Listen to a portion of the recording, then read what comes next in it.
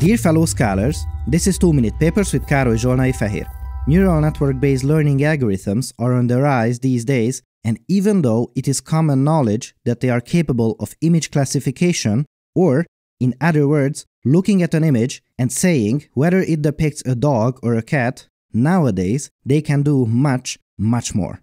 In this series, we covered a stunning paper that showcased a system that could not only classify an image, but write a proper sentence on what is going on and could cover even highly non-trivial cases.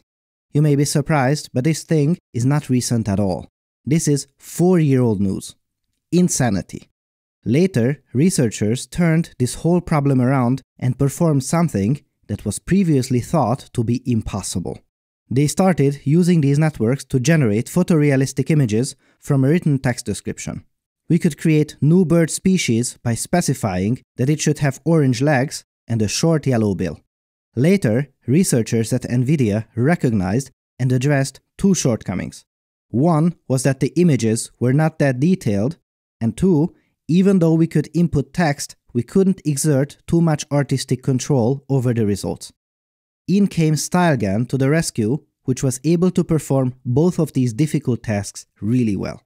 These images were progressively grown, which means that we started out with a coarse image and go over it over and over again, adding new details.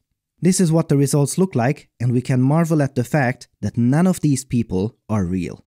However, some of these images were still contaminated by unwanted artifacts.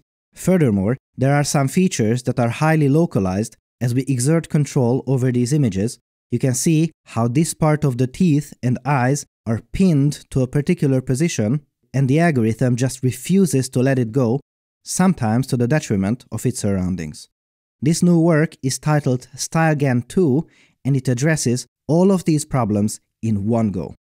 Perhaps this is the only place on the internet where we can say that finally teeth and eyes are now allowed to float around freely and mean it with a positive sentiment. Here you see a few hand-picked examples from the best ones, and I have to say, these are eye-poppingly detailed and correct-looking images. My goodness. The mixing examples you see here are also outstanding. Way better than the previous version. Also, note that as there are plenty of training images out there for many other things beyond human faces, it can also generate cars, churches, horses, and of course, cats. Now that the original StyleGAN1 work has been out for a while, we have a little more clarity and understanding as to how it does what it does, and the redundant parts of the architecture have been revised and simplified. This clarity comes with additional advantages beyond faster and higher quality training and image generation.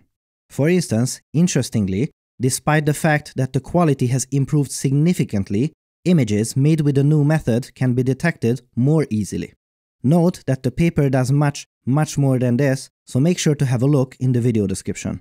In this series, we always say that 2 more papers down the line, and this technique will be leaps and bounds beyond the first iteration. Well, here we are, not 2, but only 1 more paper down the line. What a time to be alive! The source code of this project is also available. What's more, it even runs in your browser. This episode has been supported by Weights and Biases. Weights and Biases provides tools to track your experiments in your deep learning projects. It can save you a ton of time and money in these projects and is being used by OpenAI, Toyota Research, Stanford, and Berkeley. Here you see a beautiful final report on one of their projects on classifying parts of street images and see how these learning algorithms evolve over time. Make sure to visit them through wendb.com/papers or just click the link in the video description and you can get a free demo today. Our thanks to Weights and Biases for helping us make better videos for you. Thanks for watching and for your generous support, and I'll see you next time.